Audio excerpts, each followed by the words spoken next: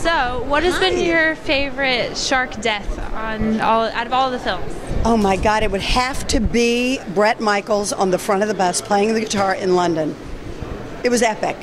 That was a pretty epic one. Yeah. Do you have a favorite celebrity cameo that you've seen on this? You know, all of them are priceless. It's one of the genius moves that Anthony Ferrante, David Latt, and Scotty Mullen built into the Sharknado series, is having this broad assortment of faces that you may not have seen in a while, may have seen the day before, and there they are popping up in the Sharknado cloud. It's an epic piece of entertainment, and there's a reason that the numbers are so huge every single year.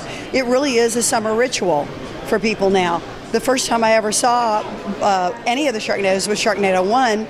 My boys invited all their friends over, and we had fish sticks and popcorn shrimp, and we threw popcorn at the screen, and we had the time of our lives.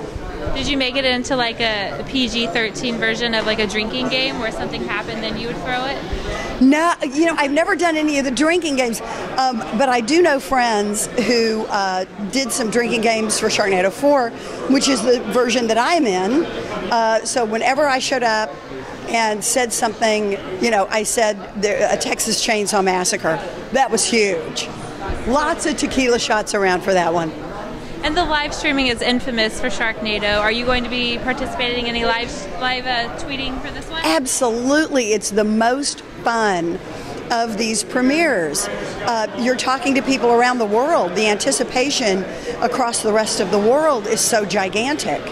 And it's the most fun you can have sitting in a movie with your phone in your hand. All right, well, thank you so much.